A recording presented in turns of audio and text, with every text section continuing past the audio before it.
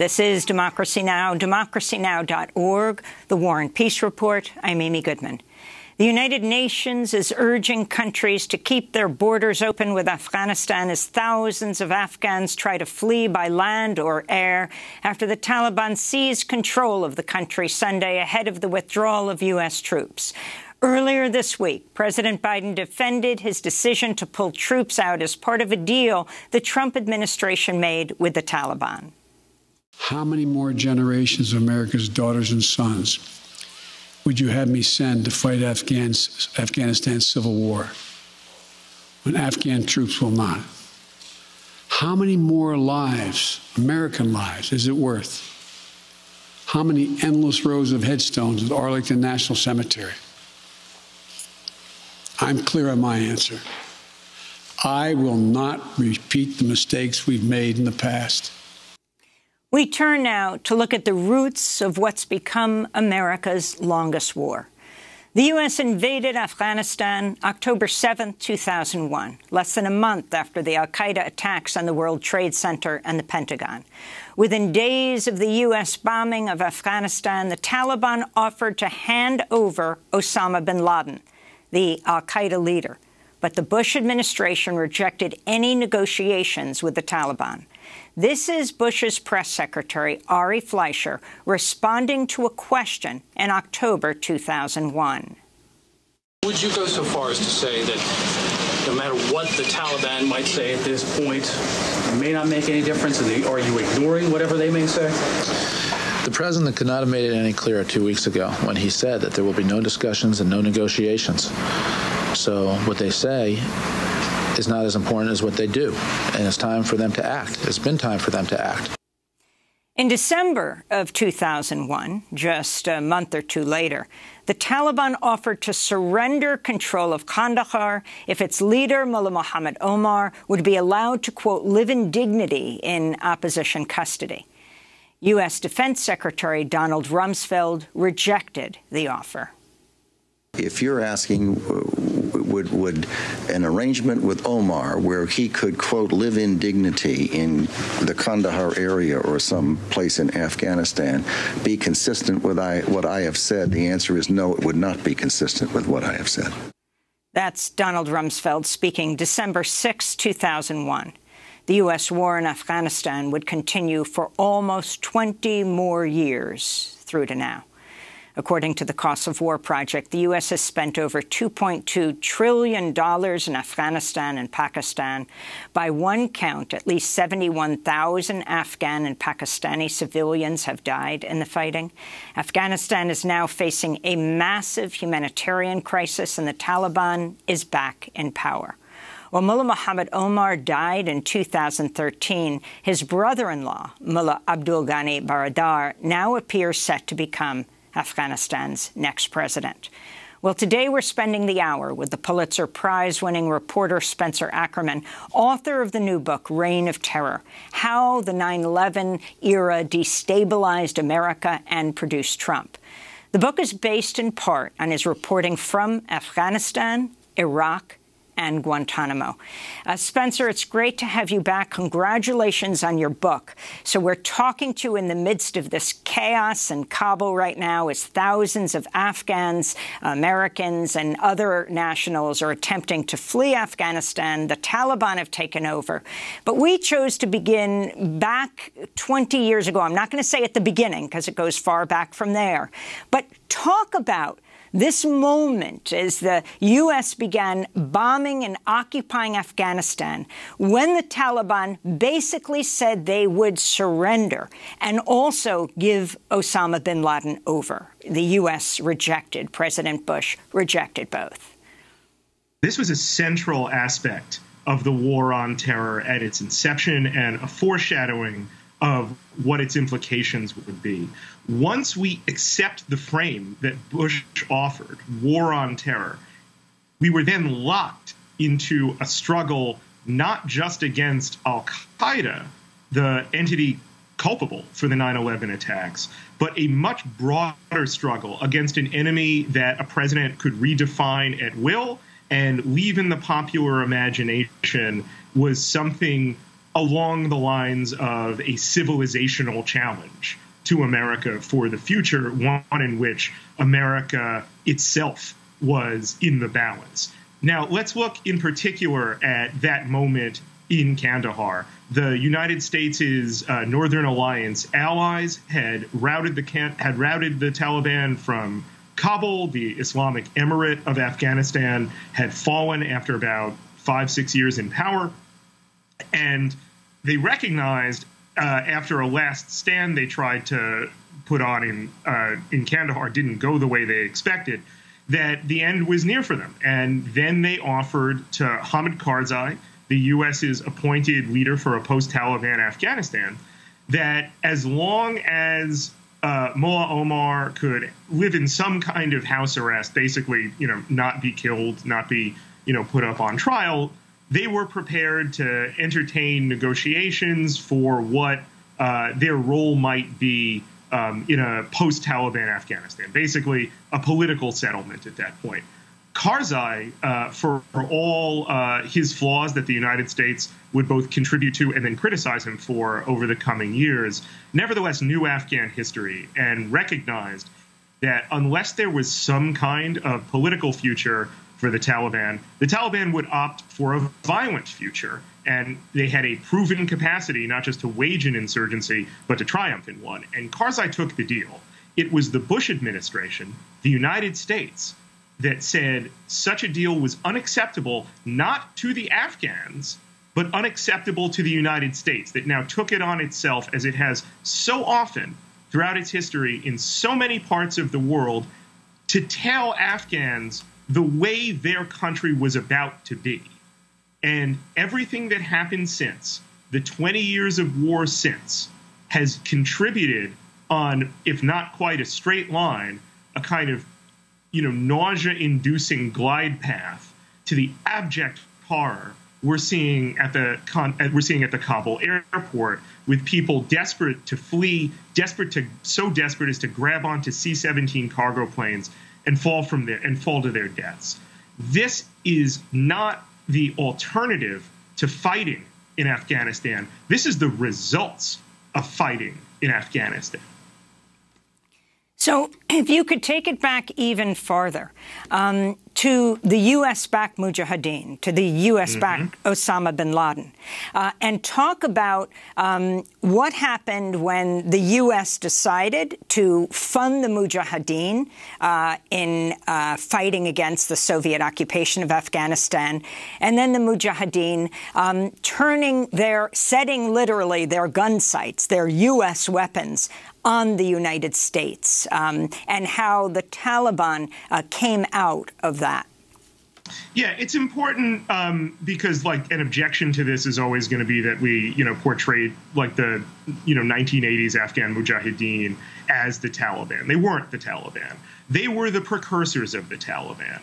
What happened in the 1980s is the Soviet Union invaded Afghanistan, and the United States saw an opportunity. It saw an opportunity to inflict upon the Soviet Union, its great geopolitical adversary, a defeat as humiliating and as psychologically devastating as the one the United States suffered in Vietnam for its own imperial hubris.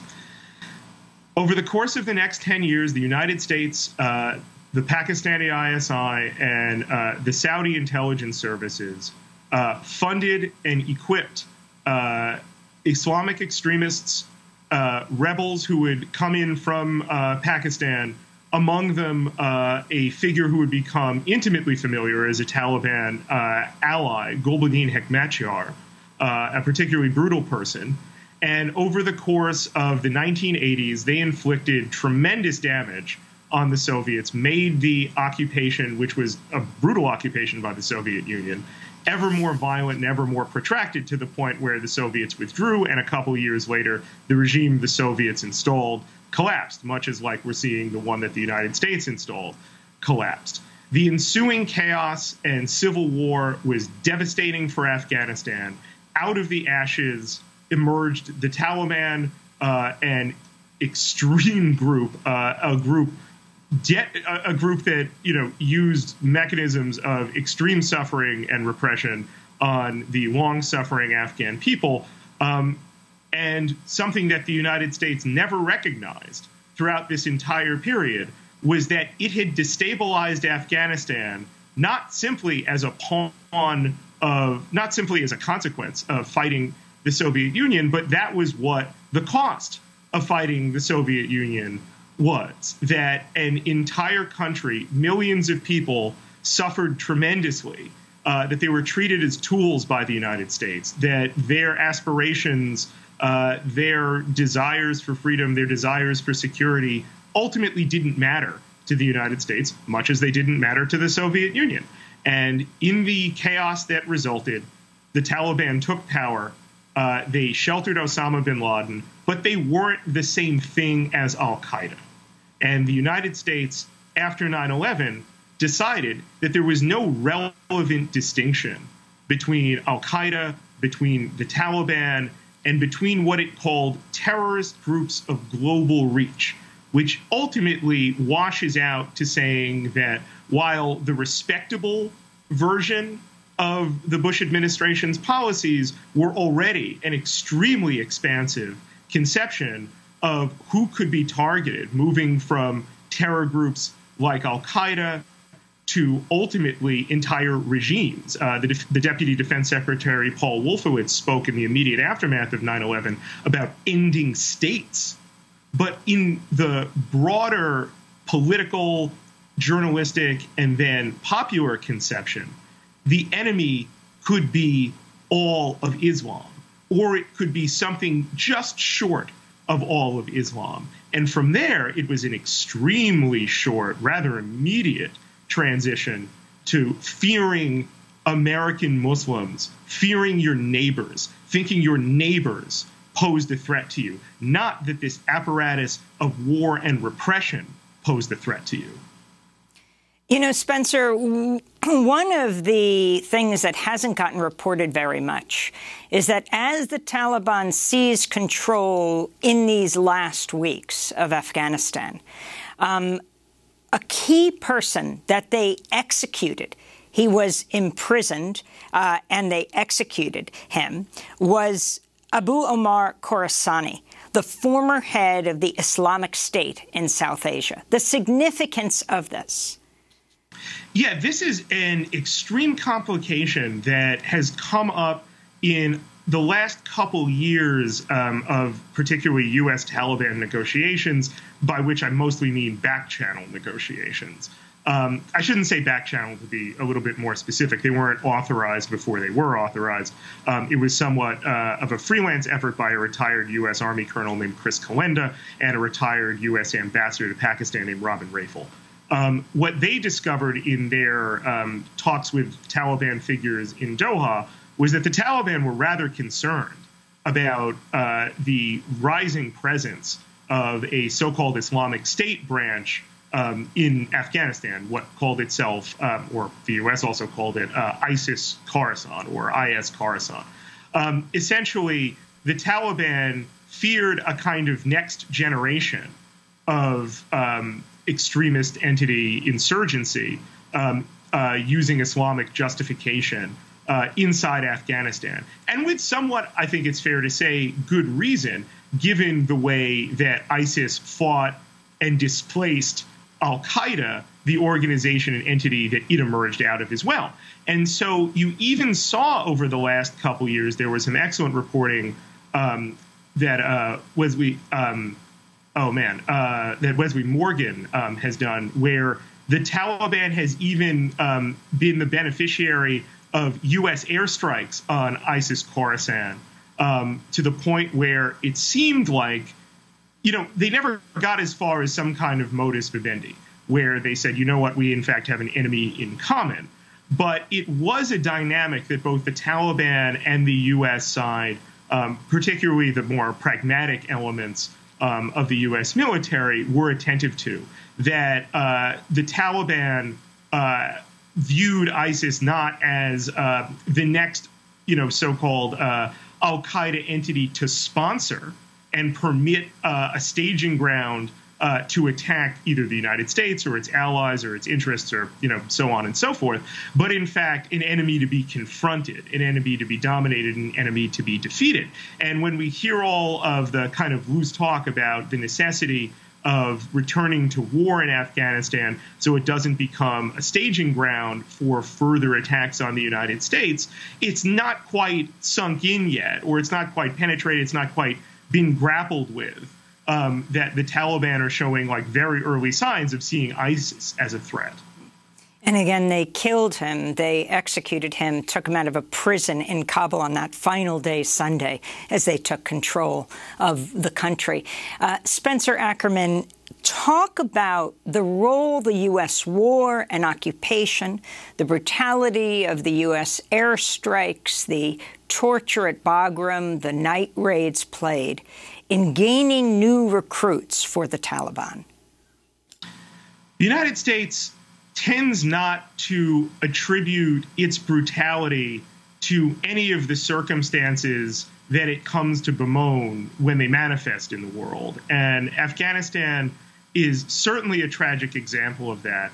The fact that after 9/11, the United States, in its political and journalistic and intellectual elites, generally speaking, refused to accept that there was a direct and tragic and awful historic consequence of its destabilization of Afghanistan in the 1980s, to the degree that Taliban facilitation of Osama bin Laden in the country helped the execution of the 9/11 plot, which, it's important to note, did not involve Afghans and was not staged from Afghanistan, nor was it even planned in Afghanistan. It was far more planned in Germany. Nevertheless, that was an early foreboding of what we would see over the next 20 years, not just in Afghanistan, but throughout the war on terror, a disconnection, an unwillingness to face that America's violent and imperial actions breed their own next generation of enemies. That was on display once the United States went back into Afghanistan. And throughout the Afghanistan war, even during periods where counterinsurgency campaigns, at least on paper, paid lip service to the idea that protecting Afghan lives and property and so forth was going to ultimately be decisive in the war. It never acted that way. It never acted as if what the point of the war was the protection of Afghan lives. It more often acted in such a way that it did not draw distinctions between Afghan lives and Afghan enemies. And amongst the major reasons for this is not necessarily like a specific decision to target Afghan civilians, but an inability to understand the country, understand its dynamics, and understand the rather complicated relationships in many ways between people who fight for the Taliban and the Taliban itself, or people who aid the Taliban under threat to their own life or threat to their family, or simply seek to endure the war, as so many people throughout so many wars simply aspire to, simply by not taking action that harmed the Taliban, because they understood the consequences that that they could experience. Over time, all of these things strengthened the Taliban, made the Taliban seem like, once again, a viable alternative to the United States. And then on a different level, the United States' contribution, and not just the United States alone's contribution to the misery in Afghanistan, came through the corruption that it always blamed on the Afghans, but was a significant driver of itself. So-called development experts, development aid and development money poured into Afghanistan far beyond a consideration of what a devastated Afghan economy could in fact absorb. And some of this money was very deliberately flooded in from the CIA to pay off warlords to ensure that they would ultimately be responsive to American interests, which would often be violent interests, which would often be things like, as the Joint Special Operations Command would perform throughout the Afghanistan war, Army Special Forces in particular throughout the Afghanistan war, raids on people's houses suspected of being, aiding, or facilitating the Taliban, And again, the Taliban, not even al-Qaeda, not the thing that attacked the United States, certainly not the core of al-Qaeda that plotted, planned, and executed 9/11. The United States was now at an extended war with a one-time harborer ally of al-Qaeda, rather than the thing itself, responsible for all of Afghanistan, but never acting responsibly toward the Afghan people. I want to go to January 2015. This is the Obama years. 2 hostages, one American, one Italian man, were accidentally killed by a U.S. drone strike along the Afghan-Pakistani border. Here's then-President Obama later apologizing for the killings. This morning, I want to express our grief and condolences to the families of 2 hostages. One American, Dr. Warren Weinstein, and an Italian, Giovanni Laporto, who were tragically killed in a U.S. counterterrorism operation. Since 9/11, our counterterrorism efforts have prevented terrorist attacks and saved innocent lives, both here in America and around the world. And that determination to protect innocent life only makes the loss of these 2 men especially painful for all of us. So there you have President Obama apologizing. Spencer, you have spent a good amount of time in Afghanistan. You were embedded there, and then you also reported independently there. Can you talk about the significance of this moment? This was a profound moment. This is the only time that the United States, particularly the President of the United States, has not only acknowledged drone strikes that killed civilians, but apologized for it. And the reason why it's such a significant moment in its singularity is both in the book and for an earlier series that I did for The Guardian in 2016, I interviewed people, Pakistanis and Yemenis principally, who were survivors of drone strikes or whose relatives were killed in drone strikes. And one of the stories I tell in Reign of Terror is from a young Pakistani man named Fahim Qureshi. Fahim Qureshi was 13 years old when Obama launched his first drone strike, and it blew up Fahim's compound where he lived with his family. And they were gathering for a celebration of one of his relatives who had just returned from a successful business trip to the United Arab Emirates. 40 days later, Fahim woke from his coma. He had burns over most of his body. He was missing an eye, and he had learned that most of his family's breadwinners had been killed in the strike, so that when he left the hospital, his responsibilities would immediately be providing for his family however it was that his mangled body would perform. And I talked to him about the difficulties he experienced throughout the next, at that point, about 7 years. And among the things he discussed was that he had tried through Pakistani authorities and through the U.S. Embassy to get some kind of acknowledgement that what had happened to him had in fact happened, and that it didn't just happen as an act of God, it happened as an act by the United States of America. And none of that ever came. What did come was a supply of blood money, essentially.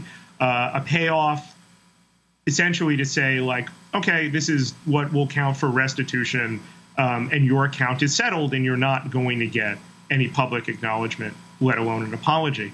And I kept hearing when I interviewed people, not just Fahim, but other people whose lives were changed irrevocably by drone strikes, about how Obama had apologized when he had killed white people, and never when he had killed people like them, never when he had killed their loved ones, never when the consequences of his actions had left someone maimed, had left someone in a position where he had to give up his dream of being a chemist and work however he could, in the hope that, as he had put it to me, some of his younger cousins and his brothers would be able to live happy and prosperous lives. And I asked him, what do you think of Barack Obama? And he said, if there's a list of tyrants somewhere, Barack Obama's name is on it because of his drone strikes. Spencer Ackerman, we're going to break and then come back. Spencer is author of Reign of Terror, How the 9/11 Era Destabilized America and Produced Trump. He's a national security reporter who publishes the Forever Wars newsletter on Substack.